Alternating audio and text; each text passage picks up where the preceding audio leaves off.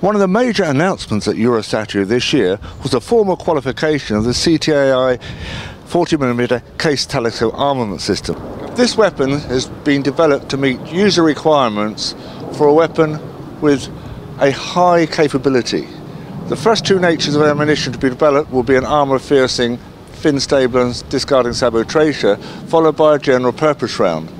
The UK MOD has mandated this weapon not only for its Warrior Capability Sustainment Programme, but also for the Specialist Vehicle Scout. Both of these will have a two-person turret with a 7.62mm coaxial machine gun.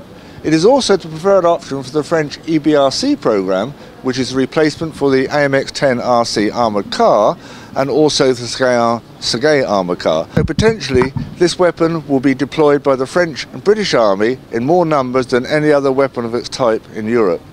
As you can see here, we have a concrete target which has been penetrated by the general purpose round, point detonation, so it's completely gone through the reinforced wall.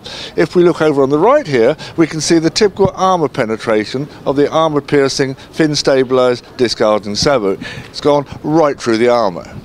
On the right here is a general view of what an airburst munition would do. You can see the small fragments around the side.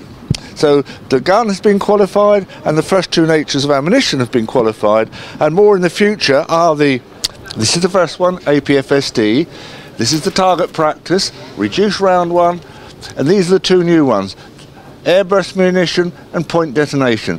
The airburst munition is designed to engage dug-in infantry or other types of target and is highly lethal. The French Army will have put this system in the T-40 turret, which will be on the new EBRC reconnaissance vehicle. So that's the big news from Eurosatory. This weapon will be deployed by the French and the British Army, and also in another role, perhaps in the air defence role, and I think we saw that earlier today. That is called rapid fire, being developed by Thales.